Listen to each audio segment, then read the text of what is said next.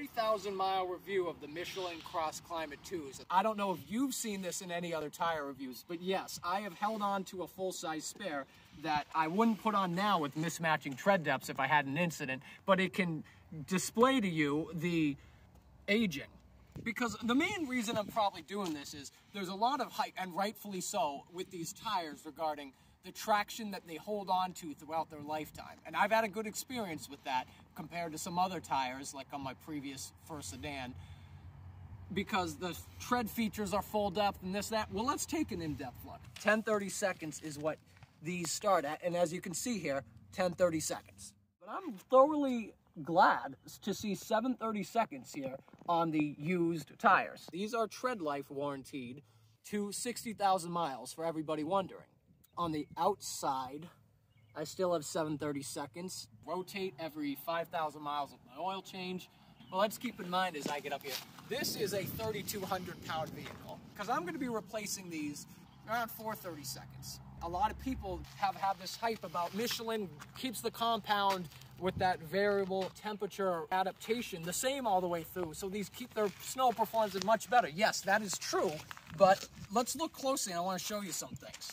The biting edges, look at the interlocking sipes. See these? They go back and forth. Let's go to the use, and this was already like this by 8:30 seconds. Straight sipes in the middle. Still, you get the sipes to grab moisture, helps with traction, but not like you're gonna get when these tires are new, and I'll give a testimony to that, all right? So this whole thing that these tires, because I had in comments before, are good all the way to 2:30 seconds. You don't want to be doing any bad weather driving with tires that are down to 3 or under 4:30 seconds, guys. It's just not a good idea. When you talk about snow, any degree of ice, even harsh standing water, the pouring rain.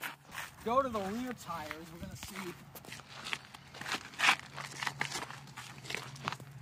7:30 seconds. The inflation.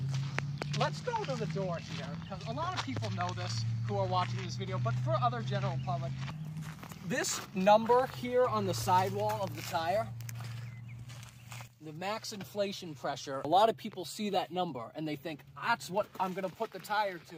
This is your door jamb sticker. Sometimes it's here as well, but most vehicles nowadays, modern, 33 in the front on this vehicle, 32 in the rear. Hey everybody, just thought I might mention some further things for both the general public and the enthusiasts. Starting out with the sticker there, that's folks who engineered the car. They know the design, the weight distribution, everything. No need to change it, go above it, under it. That is for the optimal best safety, performance, and tread life of your tires and you on the road. And the other thing about inflation is run your tires at that starting door sticker, literally starting in the morning when the tires are cold. Because as you're driving, especially at speeds over 30 miles an hour, tires have a lot of friction, they heat up, the air inside them expands, the pressure goes up. Whether it's outside or in your garage, don't be doing the presetting and matching the door sticker when you have it just off a highway trip. You gotta wait for the tires 3 or more hours, roughly, on a warmer day. In a winter, it can be just as little as 2 hours, but especially in the summer, a hot, sun-glaring day, up to even 5 hours for the tires to be accurately cold. As for the tread life noticing there of, man, 3:30 seconds and 30,000 miles, well, another contributing factor to that, if you will, which is part of maintenance, is having good suspension. So your struts and your shocks, and of course your vehicle's alignment, all right? You want that all in good shape. Make sure you don't have worn components. That'll do a number on your tires. For myself, another aspect of that is I'm not a harsh driver. This is a light vehicle, it's 3,200 pounds, and this engine only puts out like 150 horsepower. The torque is fairly minimal, so that torque is putting less force on the tires. You're not able to burn things as easily, spin the tires. My max highway speed, which I'm primarily on the highway, is 75 when I can. Tire tread life and the wearing is not a linear line really at all. It can change, certainly, from the temperatures. If you have soft winter tires, well, they wear out incredibly fast in the summer with the heat. As the tires get further worn, especially down to really 6 and certainly 5, 4, 3:30 seconds, the rubber and the compound naturally gets harder, so that can actually slow down the rate. And that leads into the matter of tires do degrade over time. I'd say there's a safety limit of 5 to 8 years depending on the ownership and a wide variety of circumstances. Rubber deteriorates in its quality from exposure to the oxygen, ozone, sunlight, and let alone such road stresses. There'll be signs of dry rotting, cracking, and even significant color fade, especially if you leave your vehicle outside like I have to. And the unstable temperature fluctuations, widely known across the upper United States, that is going to speed up that process. So you're going to be at that 5-year line. If you're storing tires, like, mine in the living room, that's how you want it. You want those spare tires not exposed to the temperature swings. If you don't do a lot of driving, just keep an eye on your tires. You look for dry rotting, cracking, like I said. The last thing you want to be having is a blowout on the highway. As for the comfort of these tires, there's a number of factors at play, and the Crosstrek itself has a nice smooth suspension to begin with. And I do have more sidewall cushion on my higher profile 215/65 setup. Now the car is a small wheelbase, so you still feel most imperfections in the road. Nonetheless, these CrossClimate 2s themselves are definitely pleasant, a nice improvement from those OEM Yokohama Geolandar G91Fs. These are 16s, not the 225 slightly 10 millimeter wider tires and 55 lesser sidewall with a 17-inch rim. I've got actually secret place to go east of Fall River into the woods. You can actually do some relatively true off-roading. For someone like me, you're going to want a little more sidewall than that 55 original. Tiresize.com, I think it is. And some of those websites will give you a calculator. All right. I've slightly changed my profile setup on my vehicle. What would be now the proper inflation to run? And I basically run these about the same, 33, 32. It technically tells me on the website, one lower, 32, 31. It's not gonna make a big difference, it's nothing. Gas mileage, a lot of people have their concerns because I went with a slightly narrower tire and the diameter is only a smidge bigger. And this is a 2-liter naturally aspirated CVT. I get phenomenal gas mileage. I'm primarily on the highway. I don't really notice a difference. Other folks may pay attention more meticulously. There have been many online forums. I see people get a few miles a gallon less. Everything in this world is gonna have its compromises to some degree. Never had a problem balancing these. The handling, I can't really comment too accurately on handling because this Crosstrek, it's got the low center of gravity with the boxer engine despite the almost 9 inches of ground clearance. It handles very well. It's a small wheelbase. So even though I went, because some people say slightly narrower on the tread width, you're gonna get a little less dry handling. Well, I came from the relatively crappy Yokohama Geolandar OEMs that were on this. I felt a tremendous increase in the handling. This is the very harshest you're going to be putting these tires on, and don't do it routinely. This tread is fairly sensitive. You don't want to be taking these on true off-road. You can take these because they're aggressive enough in like light mud in the woods. These will do fine with you keeping your momentum on an all-wheel drive vehicle or even a front-wheel drive. Light water crossings. Don't take these for the love of God to Arizona, Colorado, any place with harder surfaces. You will eat through the tread. And as I put my hand over this, it's fairly smooth. Put my hand over the new tire. The sound is about the same. Just a little note regarding the balancing experience of these tires. When I say really no problems in the form of they just needed some weights put on to get the rims perfectly even, but these are aggressive tires. You're never gonna get really any aggressive tire that just balances perfectly with the rim on its own. I've never had bad vibrations or issues where I've had to rebalance any single one of them. As for probably the elephant in the room that a lot of people want to know is the tire noise. A lot of people look at these and they think it's gonna be noisy, do-do-do-do-do. They're not noisy, especially still down at 730 seconds. There's a lot of forums saying once they were worn in more at 5 and under 630 seconds, they really got noisy. You can see it in the tire rack reviews of the experiences. I am not to that point yet. Also, my tires are slightly narrower than the OEM setup on this vehicle, so that contributes further to the lack of noise. Seriously though, when I'm on the highway, I have no humming from these tires still at 730 seconds. They're fantastic. We'll see what happens in the future. And another thing with Michelin's engineering was they did a round contact patch, not an even contact patch. And that, as well as the V-tread formation, kind of deflects the noise around it and underneath. One thing that happens, by the way, at times regarding a person's experience in the noise category is if you leave your vehicle for a long time undriven, if weeks, you'll get these flat spots. So if you're going to store your vehicle for a long time and not use it, purposely greatly overinflate your tires up to that maximum allowance on the sidewall number. So for instance, 45, 50 PSI, that can help alleviate the issue of creating a flat spot. If this does happen to you, most of the time, however, these aren't permanent. Getting them on the highway, they'll regain their shape. Also, ones that are a little worse can be repaired by a tire shop. And while there are some more severe instances, most often, these are not permanent. These are directional tires, only face the V tread pattern forward. It's not like there's white lettering on one side. These tires don't come with white lettering, and you want to face one way. And also directional, when you rotate them, just 2 in the front, straight to the rear. There's no crossing due to that. As for that, some people get worried, well, that means the same tire is always doing the same turns. Are you going to get a little more wear on one side? Well, as we've seen here, good maintenance, no uneven wear with the cornerings on one side of the right facing out and the outer driver's side, nothing. Jason from Engineering Explained, maybe I'll link his channel or the video. I saw it was like the fall in September to October of 2021 when I had this Crosstrek coming my way. He did a phenomenal video. Yes, it was sponsored by Michelin. This video is not sponsored by Michelin. I can show you why. Little pebbles all the darn time. And I'll just take it out and clean it. I saw one tread block, I'm not gonna find it, that was opened a little bit. I did get a nail so far in the front right tire, but it is not rotated to where I can show you here.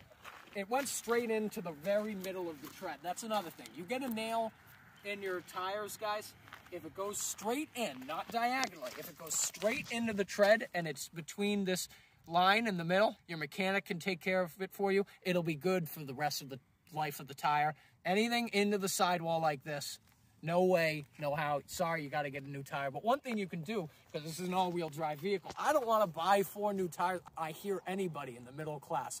It sucks.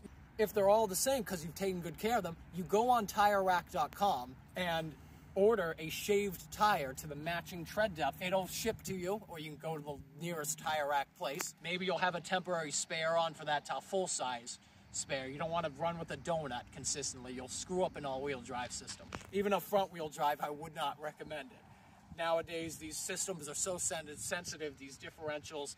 I've seen people driving conscientiously with flat tires on like a state highway. I just shake my head. Another reason, because of what I do with the volatile weather, that's why I went with the more sidewall on these. I get more cushion. These are great. Jason's video obviously got my attention, and I started doing my own research further. YouTube videos, other folks, thank you to them.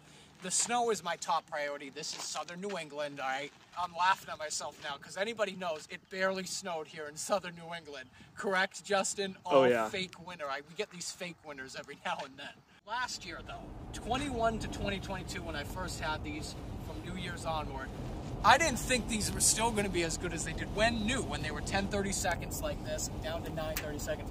I'm going to put a link in the description below. You'll see these videos. I'll give you the visual examples, including ice, etc. We had this wicked blizzard, 2 feet of snow, 50-mile-an-hour winds. It's ice. It's just nasty conditions. People are going to say, it's a Subaru. It's a Subaru. Oh, who cares? It's a Subaru. Blah, blah, blah. Let me tell you, those Yokohama all seasons, junk. Like, I remember a few weeks before I got these, 1 week actually before these arrived, dusting of snow. It was like a ½ an inch of snow. And I was going down just a regular neighborhood hill. I was sliding into the intersection, and I started gradually.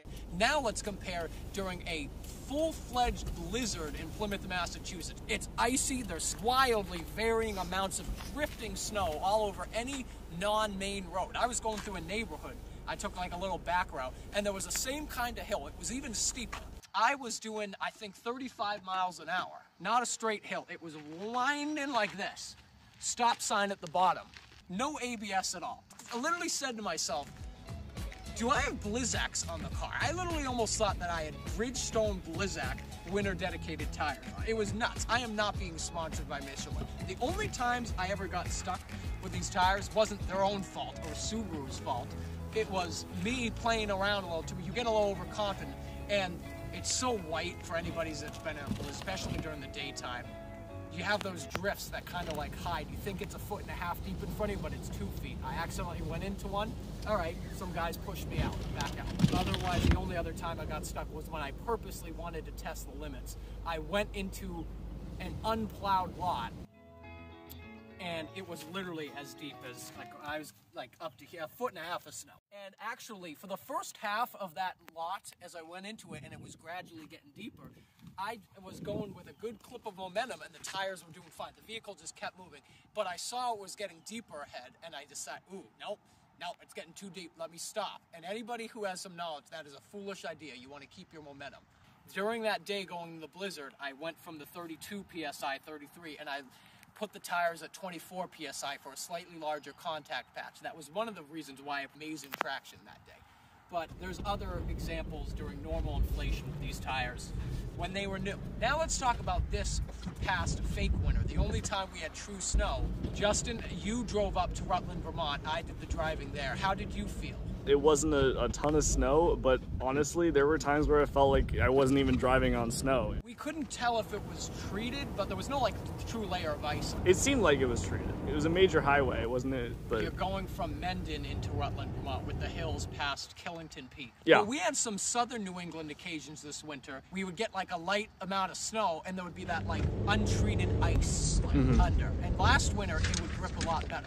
This winter, at least certainly before I got my vehicle's alignment done, I was sliding a little bit. It wasn't like before. It was mostly a dry summer last year. Couple harsh thunderstorms, 70 miles an hour on the highway. I use my signal, I keep space around the vehicle. And these tires just cut through the water like it was nothing. Now, a couple weeks ago, it was raining relatively hard and there was a little standing water on the highway at 60 miles an hour, and I finally felt a little aquaplaning. I just take my foot off, coast through it, perfect traction. I just want to get rid of this myth that these tires are going to perform the same when they're worn as when new. No, that's not the truth. No tire is going to do that. Most all seasons, I call them 3 seasons, their compound is too hard. When it gets under 30 degrees or even under 40, it turns into a skating rink of a hockey puck. The main thing about winter tires, folks, is, yeah, you look at the tread and the siping. The compound is equally, if not more important. You need that soft plush to grip and grab. Otherwise, you're not going anywhere. You'll slide all over the place. The all-wheel drive system, yeah. What about cornering? What about turning? What about handling? And braking is the big thing. As for more stories and testimony regarding the all-weather traction of these tires, in my experiences, the start of that blizzard day, going down to Plymouth, highway is coated in snow for the most part with just like the wind-blown drift gaps. Doing 50 to 60 miles an hour I was, comfortably. In the heart of the blizzard, the only sliding I had of any sort of loss of traction during genuine driving was just left turns at intersections in the harshest winter conditions. Also, I might as well point out that I did have relatively all-new brake pads and rotors on the car. As for when I got stuck, 146 in the blizzard storm chase highlights clip, I was not going to be doing that there foolishly with the unplowed lot. If I didn't know that the front end loader guys, they weren't there, I wouldn't be doing that. They're the ones who got me out. And the interesting thing about it was, for those who have been high centered, your vehicle is just in an awful position. And in terms of my own brain fart, if you will, you can't fix stupid, I guess. I didn't turn the traction control off. Probably could have just had that off, kept my momentum going through. I wasn't able to start rocking back and forth until I got out myself and aired down the tires further. But even when I was able to rock back and forth, as it was harder and wetter, the nature of the snow there is just, for a 2-liter Boxer 4-cylinder naturally aspirated, you're not going to be able to push it down with this vehicle. It's not like you got a mid-sized truck or a Tacoma or a Tundra or a Nissan Titan. You know, you're not going to be able to shove through that snow. Once the front end loader guys just moved it all and I just had a little pile in front of the bumper, the tires had their good traction again. And also, this vehicle, it's a CVT, it doesn't have any actual drive gears, but there is a fake manual mode with paddle shifters. I could have just used those, put them in the lower settings, and tried that. I also did not have my own set of traction boards yet, definitely should have. But the biggest twist to it all was I forgot about my shovel when I lended it to a man in Plymouth with his front-wheel drive SUV with 3-season tires on.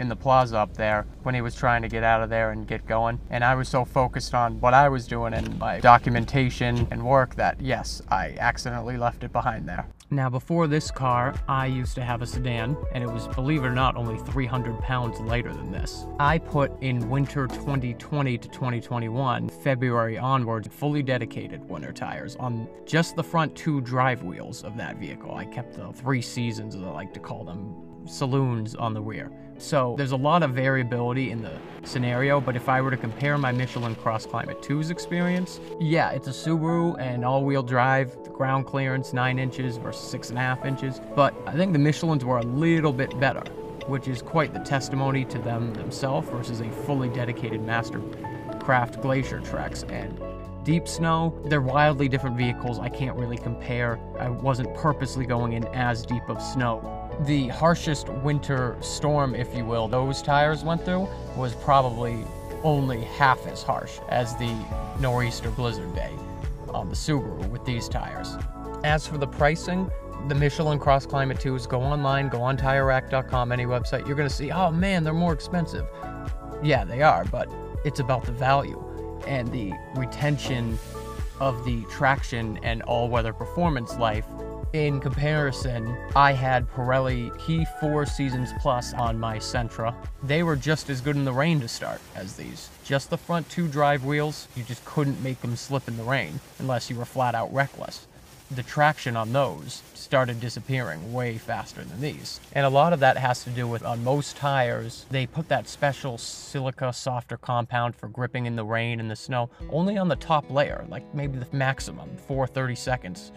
And in addition, let's not forget the indirect price that you have to pay with regular tires for when you're swapping on winter tires. The separate price of those and the balancing and mounting, that's going to easily cancel out the price difference without question.